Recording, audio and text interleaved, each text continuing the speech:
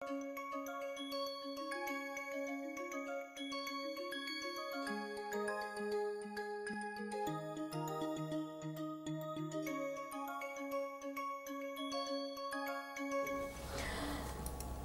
now we'll move to a new kind of technique, regression technique, that is generally used again to understand the relationship between the two variables, two economic variables, and what are the things what we are going to discuss in case of a regression technique. We will talk about the nature of managerial problem, and here there again the use of function, how we use the regression technique. Then we see how to formulate a function so that we can estimate with the regression technique. Then we do a estimation of a linear function using the regression technique, and also we will see the multivariate regression and few tests in the multivariate regression estimate. So before going to the regression techniques and method to solve or method to get the value through regression technique, now we will understand what is regression. So regression is a statistical technique used to qualify the relationship between the interrelated economic variable. So we know that economic variables are interrelated, and there are number of methods, maybe through graph, through function, or through maybe the mathematical relationship. We always explain the value of the economic variable. So regression technique is a mathematical technique what basically quantify the relationship between the two variables. So in general sense, we always say that two variables, they are positively related or the negatively related. So regression technique is one step ahead of this, and it gives the exact magnitude of relationship between two variables, that how they are related, even if they are related positively or negatively, what is the extent of relationship, what is the magnitude of relationship. So regression technique, that's why regression is the statistical technique or the mathematical technique used to quantify the relationship between the interrelated economic variable. It is generally used in physical and social studies, where the problem of specifying the relationship between two or more variables is involved. So either it is used in the physical or it is used in the social studies, and particularly in this case where the relationship is, whether the maybe the problem is to specifying the relationship or specifying the magnitude of relationship between two or more variables. Now here in the regression technique, what we do the estimation of coefficient of the independent variable, and also we do the measurement of the reliability of the estimated coefficient. So using the regression technique, the first step is to estimate the coefficient of the independent variables, and the second one is the measurement of the reliability of the estimated coefficient. So before getting into the regression technique, let's understand maybe in what kind of managerial problem we need to use the regression technique, or where is the case where we use the regression technique in order to understand the relationship between the two variables. Let's take an example. Suppose a manager spending money on advertisement to promote sales of his firm's product. Okay. So manager is spending money on advertisement, on promotional activity to promote the sale of his firm's product. Reacting to this spending money on advertisement, sales has been increasing but not continuously. Sometimes it is increasing more, sometimes it is increasing less, and sometimes it is constant. Now here what is the managerial decision problem, or what is the nature of the managerial problem? The managerial problem here is to find an answer to, is there a positive relationship between the advertisement expenditure and the total sales? Because the manager is spending a good amount of money on the advertising expenditure, the first question always comes whether it is affecting positively to the total sales. Second one, if at all it is affecting positively to the total sales, then what is the major or relationship, or what is the quantitative response to the sales to an increase in the advertising expenditure. So first one is how they are related, and that always we have discussed and always we can represent in the different form. Here the focus is on the second one, what is the measure of the relationship, or what is the quantitative response of sales to an increase in the advertisement expenditure. So this how we can do, maybe we take the data from the in a specific time period, or maybe we take a time series data, and there we can say how the advertisement expenditure and the sales they are related. So, if you look at in the table, the first one gives a timeline in term of the year, second one is the advertising expenditure, and third one is the sales. So, if you look at in different years, the advertising expenditure, there is some amount of money it is going on increasing, or sometimes it is, if it is look at, it is going on increasing from 5 to 8, 8 to 10, 10 to 12 and so on and so forth. And the sales also, it is going on increasing, but if you look at the increase in the sales is not maybe on a increasing manner. Sometimes it is increasing, sometimes it is increasing less, sometimes it is increasing high, or sometimes it is increasing, maybe it is just constant. So, if you look at between the year 1998 and 1999, the sales is remain constant even if the maybe the expenditure has increased or the expenditure has decreased. So, in this case, in order to understand this, maybe how to plot it or how to maybe present it this kind of relationship. So, maybe a more clear and certain answer to this question can be find out by plotting a sales data against the advertisement expenditure. So, whatever we have shown in the previous graph, maybe previous table, maybe we can represent that in a graph, and we can say that whether there is a clarity that what kind of relationship between the advertisement expenditure and the sales, whether it is positive, whether it is negative, that is getting addressed the first question. And the second one is how they are related, like whether what is the magnitude of relationship, whether the advertisement expenditure is increasing and along corresponding to that there is more increase in the sales, less increase in the sale, or what is the percentage change in the sales. So, if you plot this in a scatter diagram, okay, so maybe we take sales on the x axis and advertisement expenditure on the y axis. Okay. If you can plot it, then it is 2, 4, 6, maybe 8, 10, 12, 14, 16. Similarly, we can say 40, maybe 45, 50, 55, 60, 65. Okay. So, now if you look at, maybe you take a specific year maybe the sales is of 6 sales is 8, sales is 10, or sales is that, and this is okay. There is a small change over here, maybe we are taking the ad expenditure over here and we are taking the sales over here. So, if you can plot it, then maybe this is a point where the advertisement expenditure is 4 and the sales is 40. Similarly, maybe we are taking one point here, that is 8 and 50, one point over here, that is 10 and 55. So, if you look at each combination gives us a combination between the, or each point gives us a combination between the advertisement expenditure and the sales. So, similarly, maybe this is a point where it is 10 is 55, or we get a combination over here, that is 14 and 60. Okay. So, if you draw a line over here, this is basically the regression line. Okay. So, regression line is used for what? Maybe this regression line, what we can say, or this is the line where there are different combination of sales and advertisement expenditure.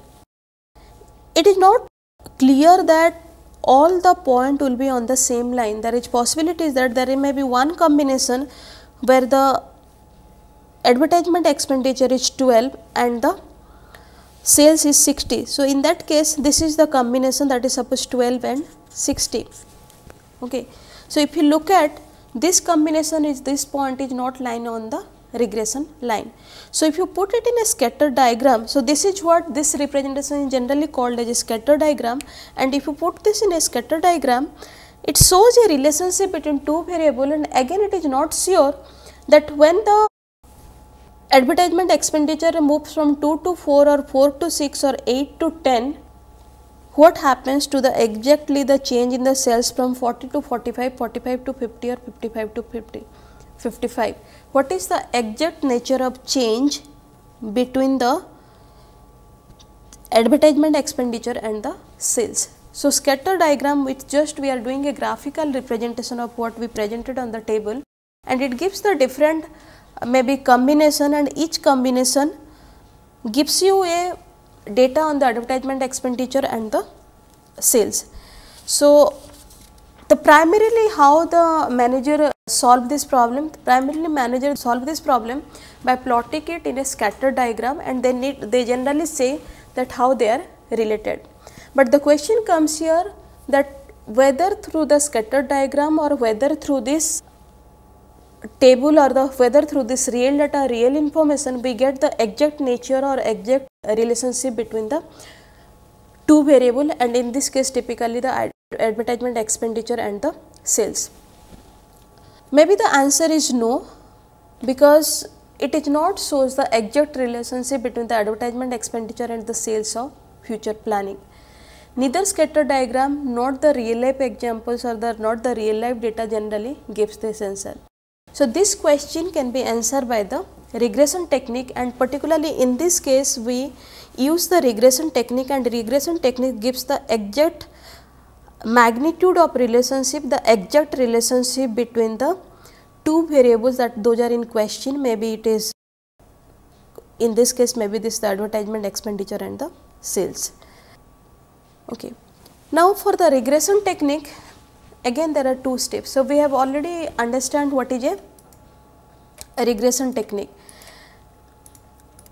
Okay. So, regression technique is one which gives a quantification to the relationship between two economic variable, and how they do that? They follow two steps for that. One, initially they formulate a hypothesis, and it is done on the basis of the observed relationship between two or more facts or the events of real life.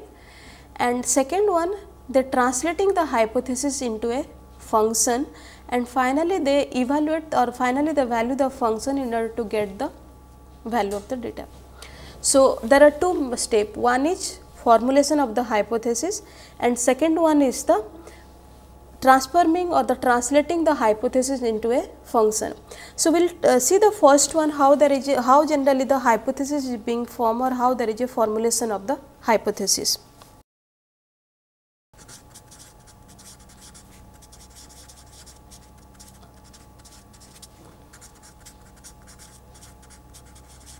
Okay.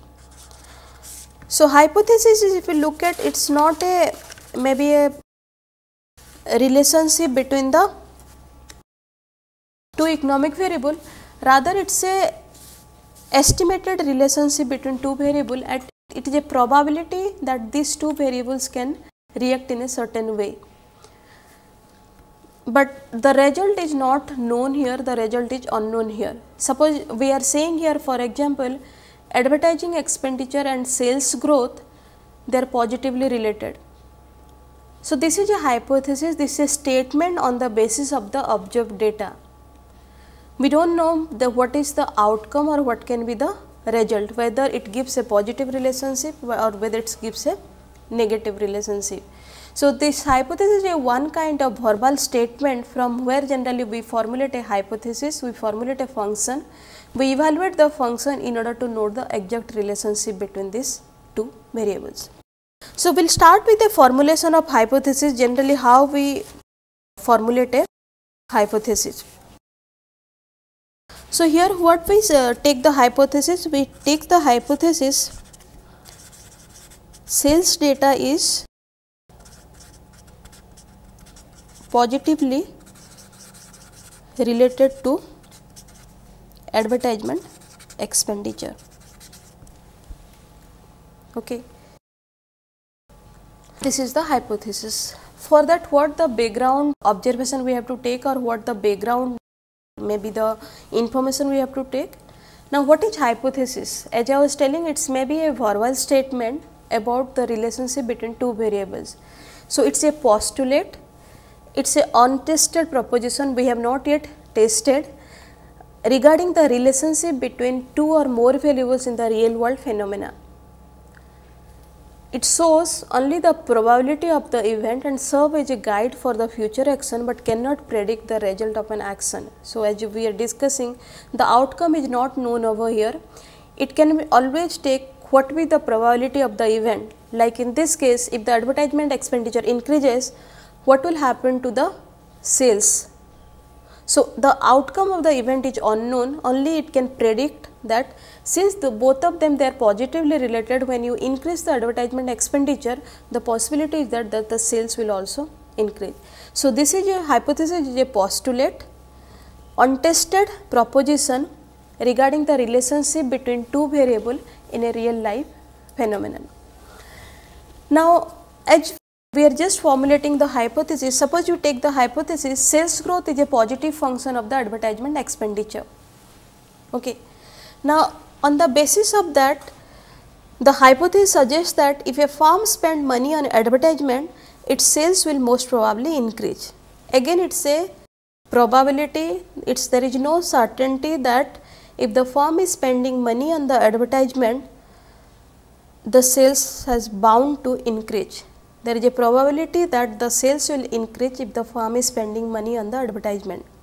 It does not convey the approximate increase in the sales for a given advertisement expenditure.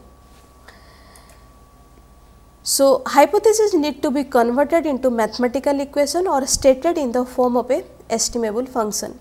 Since it is a probability of event, we need to support it through the data, we need to support it through the function in order to check whether the hypothesis is validated or not, or the hypothesis goes true or not. For that we need to convert it to a mathematical equation or convert it in the form of the estimable function. So, there it comes to the second step. And what is the second step? The second step, when you translate the hypothesis into a function. So, it is a hypothesis, as I was mentioning, it is a verbal statement on the basis of some observed relationship between two variables. So, in the second step, we translate the hypothesis into a function.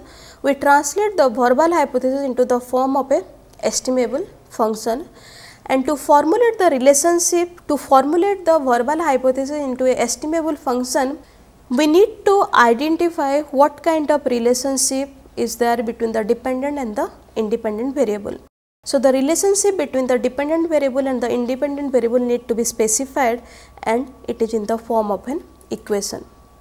So, the form of equation can be linear, it can be non-linear depending on the relationship.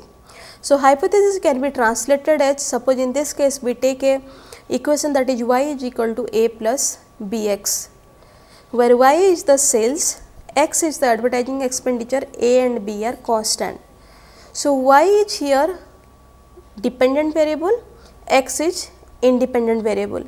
So, y is the sales, x is the advertising expenditure, a and b are the constant.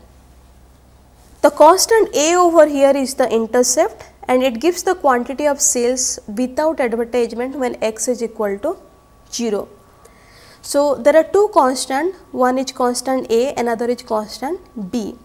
Constant a is the intercept, it gives the quantity of sales without advertisement when x is equal to 0, and constant b is the coefficient of y in relation to x, and it gives the measure to increase in sales due to certain increase in the advertisement expenditure. So, if you look at b is directly related to the value of x, it gives the measure to increase in the sales due to certain increase in the advertisement expenditure. So, b is the slope, a is the intercept. A gives the quantity of sales without advertisement when x is equal to 0, and b is the coefficient of y in relation to x, and it gives the measure to increase the sales due to certain increase in the advertisement expenditure. Now, tasks of analysis come here to find out the value of a and b. Because a is unknown over here, b is unknown over here, a gives us a value of sales when there is no advertisement expenditure, and b gives us the value of the slope, which tells us that if advertisement expenditure increases by a certain proportion, what is the exact proportion change in the sales. So, the task of analyst is to find out what is the value of a and what is the value of b. There are two methods to find out the value of A and B. One is the rudimentary method or the elementary method, and the second one is the mathematical method or the regression technique. So, we will see through using the elementary method or using the rudimentary method how to find the value of A and B, and then again we will see the mathematical method or the regression technique, using that how to find the value of A and B. So, in order to find the value of A and B through the elementary method, we will use again the same data of the what we are taking from the managerial problem, that is in the form of what we present in the form of the scatter diagram, and then we will find the value of A and B over there. Okay.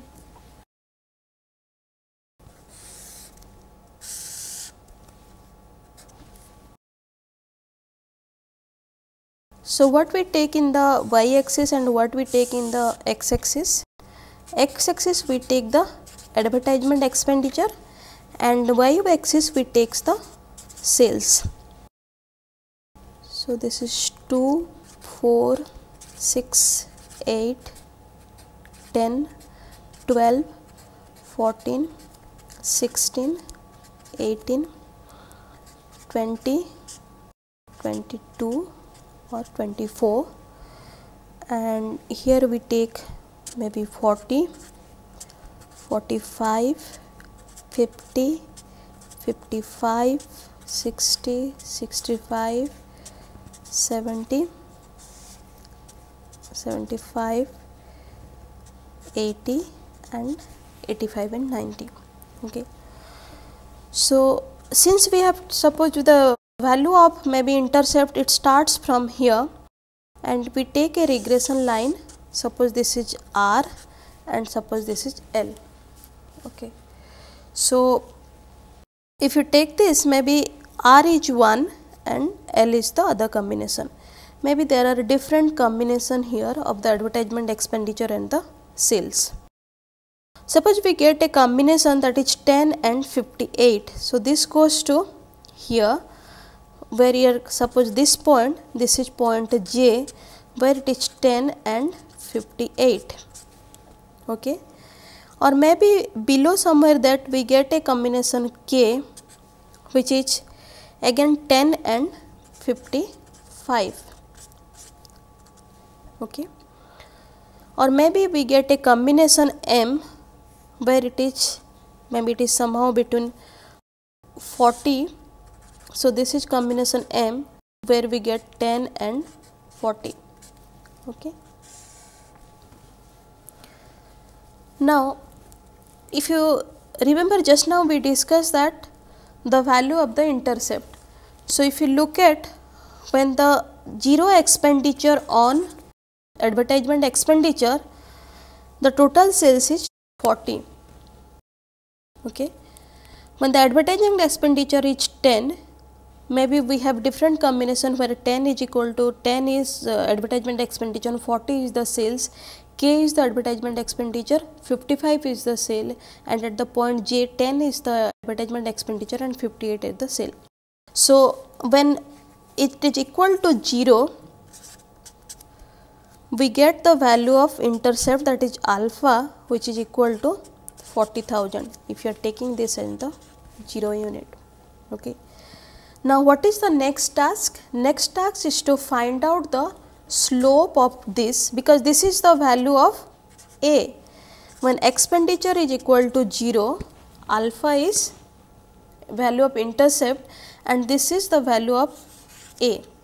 Now, second, what we have to find out through the rudimentary method or through the elementary method, we need to find the value of B.